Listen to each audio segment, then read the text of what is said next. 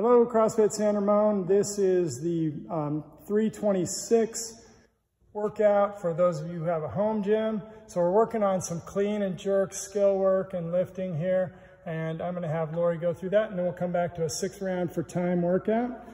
So here we go. We're gonna start off doing a high hang clean at 40%. You're gonna do 3 sets of 3 of the high hang cleans. So starting at the hip, we're gonna drop into the squat.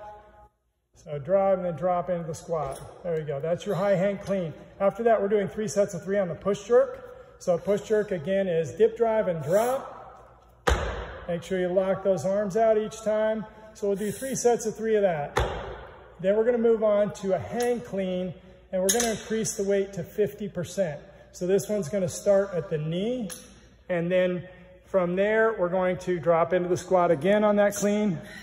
So that is the hang clean. We're doing 3 sets of 2. Moving on to 3 sets of 2 push jerk at that same 50% of your clean and jerk max. And then after that one, we're gonna go into 3 sets of 1 of the complex of 1 clean, 1 push jerk, and 1 split jerk.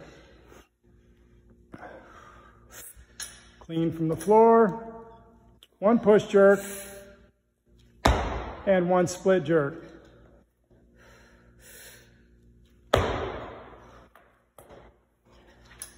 After we do our 3 singles of that complex, so each one of those complex counting is 1, and that's at 60% of your 1 rep max, we'll move to 70% of your 1 rep max for 3 singles on a clean.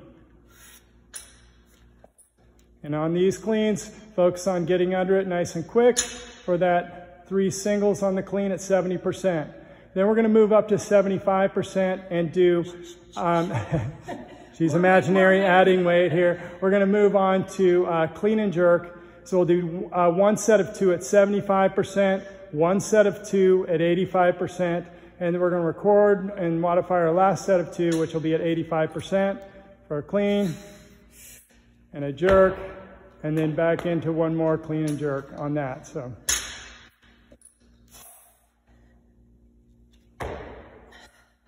Pick your jerk. I did 1 of each.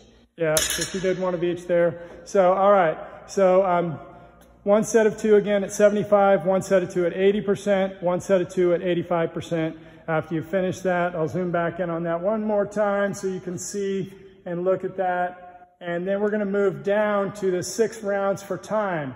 We're going to do 20 plank up downs, 10 front rack lunge. That will be with your barbell.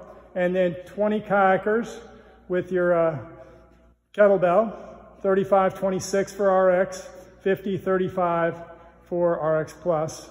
The barbell is at 75-55 and 115-75 is the RX plus.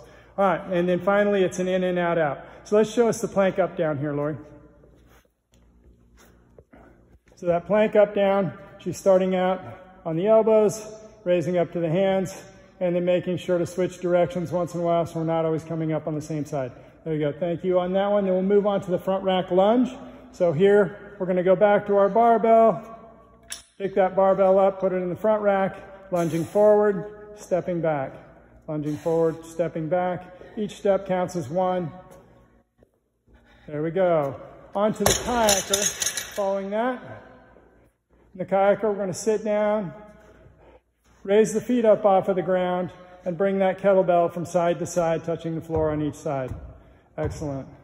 All right, the in and out out. This is actually a little speed ladder drill we're adding in today. But here with this one, we're using these dots here, but just use a tennis shoe is fine at home. So anything you find that you can go over. So feet go in, out, out, in, out, out, in, out, out, in, out, out.